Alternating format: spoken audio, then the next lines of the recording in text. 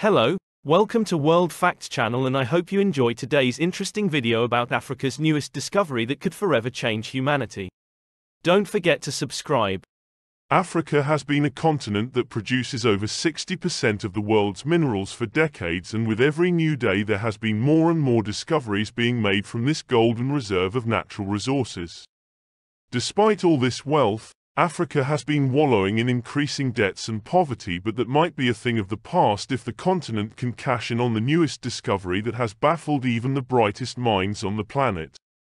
The Democratic Republic of Congo, a country deep in Central Africa, has been the center of attention in the past few days due to the discovery of electrically charged stones. Conspiracy theorists believe that this is the proof that vibranium could be real.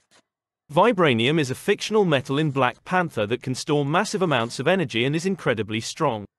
This discovery has caused a stir amongst researchers and scientists as they are intrigued by the numerous potential uses of the electric rocks. The rocks could provide a viable source of renewable energy.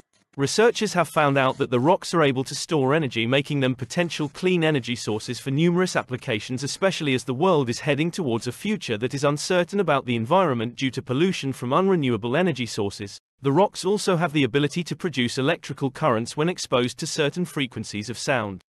This leaves us wondering, is Africa the Wakanda of this world?